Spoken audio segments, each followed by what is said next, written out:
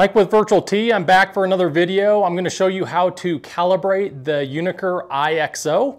So the first thing that you do is you're going to want to find this IXO tool. We always put this on the desktop for our clients, but it is in their folder if you can't find it there.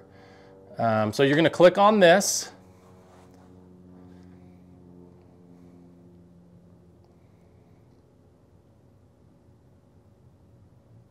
And then it's going to bring this screen up and you can see that it has, the cameras are working properly. So we're going to take this board right here, and I'm not sure if you can see it or not, but there's a line that goes up here, and then there's a little circle here.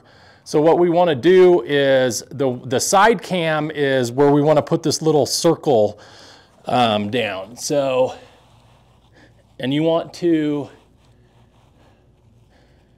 make sure that it's, fairly close, but that's where it is. That's pretty good. And then you want to make sure that this board is faced directly towards your screen. And then you also, it does come with a level as well. So you do want to make sure that this is level. But so you take that and then you go up here and you go to calibrate. Then I'll do some stuff. And then it's calibrated successfully. And so now we want to take the center cam, and what I do is we basically want to hit from the middle of the mat.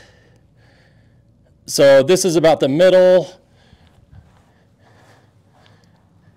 And so I usually just grab this, oh whoops, I need to go to area setting. And then I grab this green thing, and then you can move it to wherever you want.